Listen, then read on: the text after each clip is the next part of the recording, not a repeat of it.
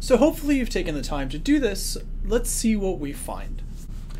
So here's our data set. We've got a number of variables and some demographic information. And so the first thing in order to determine the number of clusters that we need is we want to run the hierarchical cluster analysis.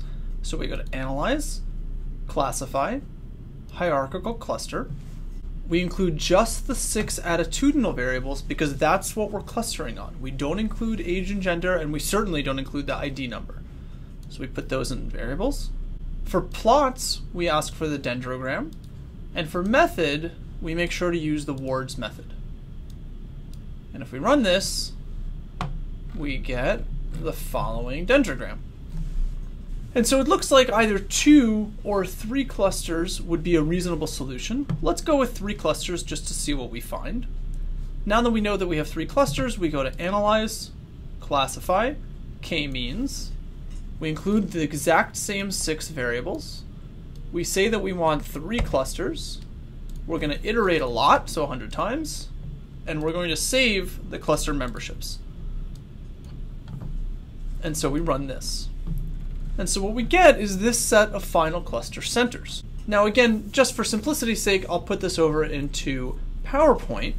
And what we see is that cluster 1 has high representation on these 3 variables. Cluster 2 is low and low on these 2, high on this one.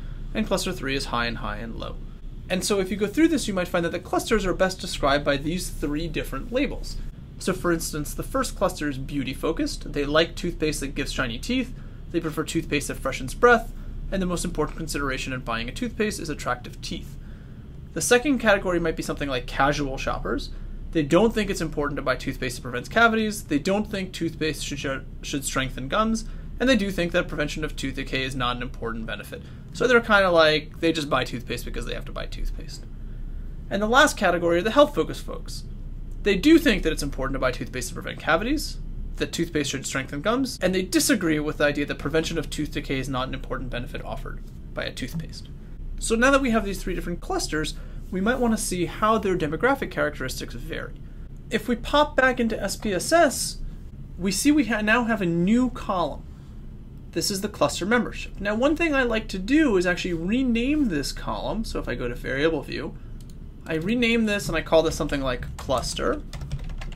And I also like to change the values to correspond to the cluster names that we came up with previously, because this way when I look at my data later on, I don't have to remember which one was cluster 1 and which one was cluster 2. I just have the value names. So I can click on values, and I say that value 1 represents my beauty focused,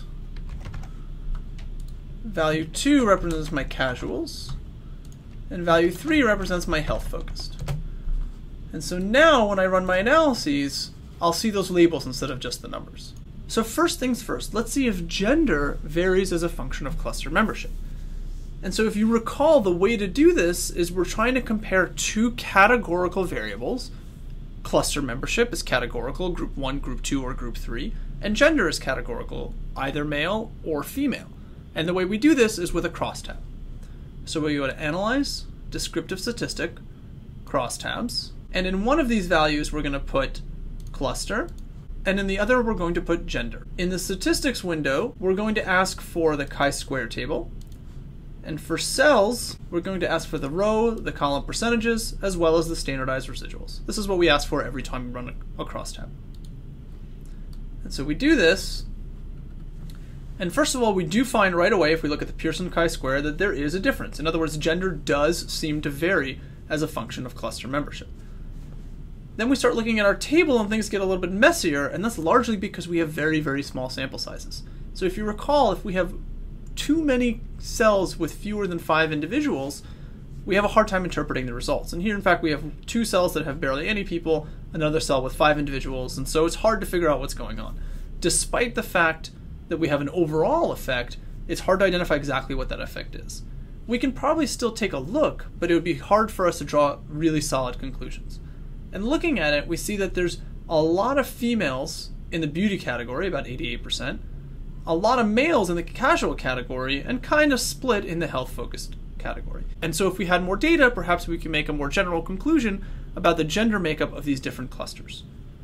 Now let's take a look at age. So for age, we have a categorical variable, cluster membership, and a continuous variable, age.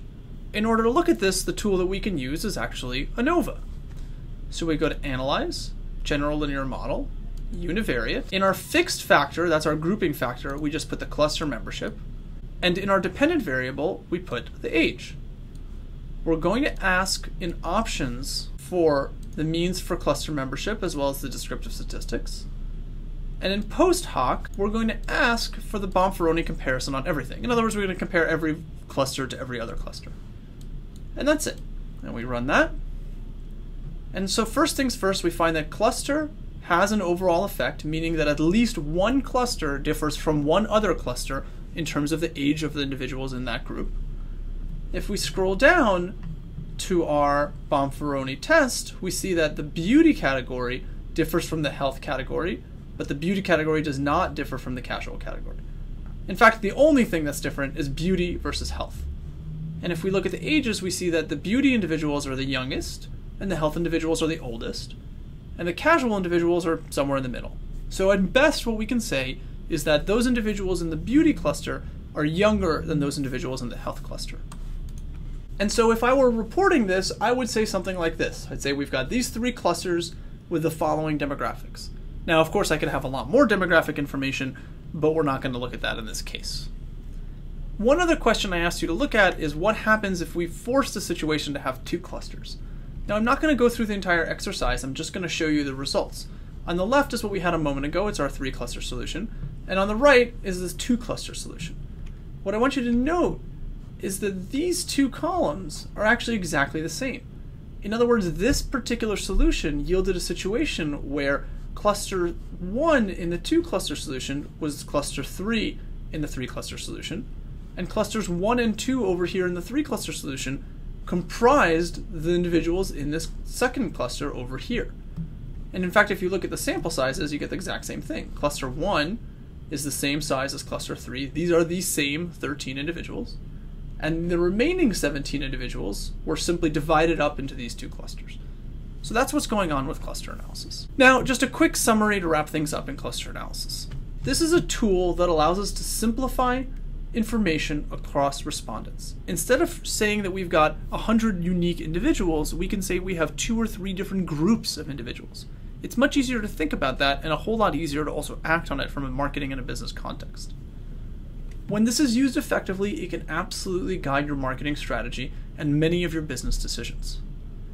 Nevertheless, it's not a pure computational science. Identifying how many clusters there are and labeling the clusters requires a bit of interpretation.